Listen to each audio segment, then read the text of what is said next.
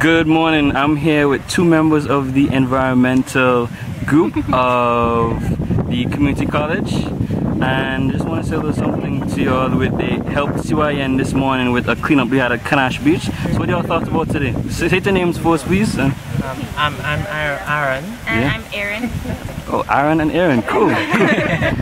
Alright, so who's gonna go first? The ladies first. Well, when I first got here today, the beach was really dirty, and I've been here a couple times and I never actually realized it was that dirty. But we cleaned basically like a wide area in a good amount of time. I think we did a really good job. The beach looks really nice now. I think it looks more appealing for people to want to come and bathe here. And so you're surprised at the amount of garbage that they have. So what do you find? What kind of stuff did you get?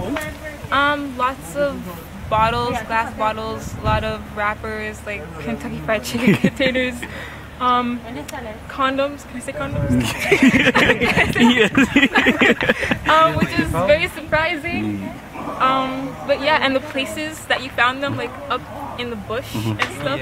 I don't know what they were doing there, but I was really surprised. Yeah, did you see any styrofoam? Yes. Oh, there's a good bit of styrofoam as well? A bit of styrofoam. A bit of styrofoam. Yeah. That is sad, because and then what do you notice too? There isn't any garbage bin on the beach. Do you think if they put one that it might help with the garbage?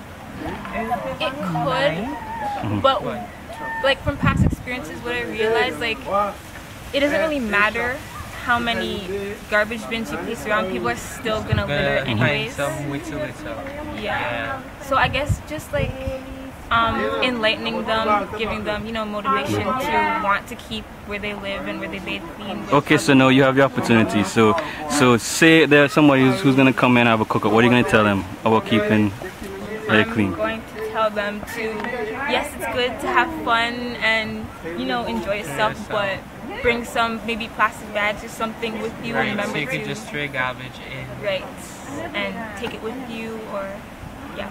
And there's a garbage bin we know at the top, there, so you could just put your stuff in and then bring them up and so thank you very much for coming out today, and thank you for being part of this interview. Bye.